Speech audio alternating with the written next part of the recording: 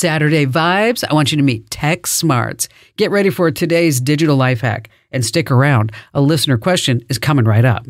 Ever hop on a Zoom call and greet it with a friendly wave, only to find all of your colleagues are waving at the same time? That's called the Zoom wave, and here's why it's sticking around even as remote work ends. Why do we wave on video calls even when the meeting's already going on? A few reasons. When the pandemic hit and your work meetings moved to video, a friendly wave of hello and goodbye became our way of signaling the start or end of a meeting. It sort of replaced the in-person handshake. And when someone waves at you, you get the urge to wave back. It's called motor resonance, and it's our body's natural way of saying, hey, I'll cooperate with you. And as we move back into the office, a recent survey says that 55% of all workers will still wave at the end of a meeting. Don't be left out. Join over 500,000 people who get TechSmart the easy way with my free newsletter. You can sign up at getkim.com. All right, we're going to switch gears a little bit and reach into our listener inbox. What question caught my attention today?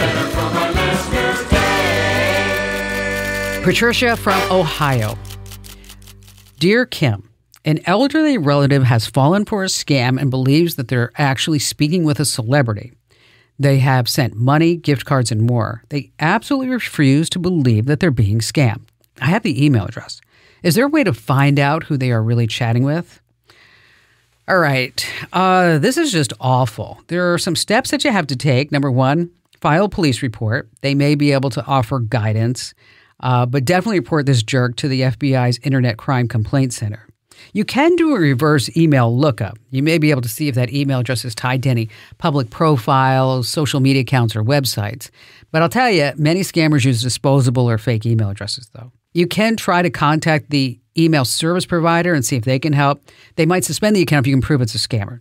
And be sure to secure their finances. If your relative has sent money or shared sensitive financial information, contact their bank or credit card company right away to report their fraud. They might be able to stop the transactions. And speak to your relative. Share stories, articles, movies, shows that highlight the dangers, how all these scams work. Now, let me tell you something.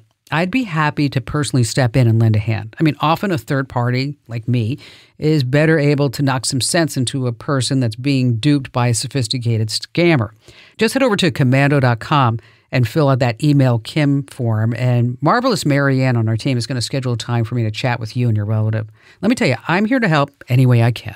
Thanks a ton for listening. Now, if you have questions, comments, or just a digital dilemma, find your way to commando.com and hit that email Kim link.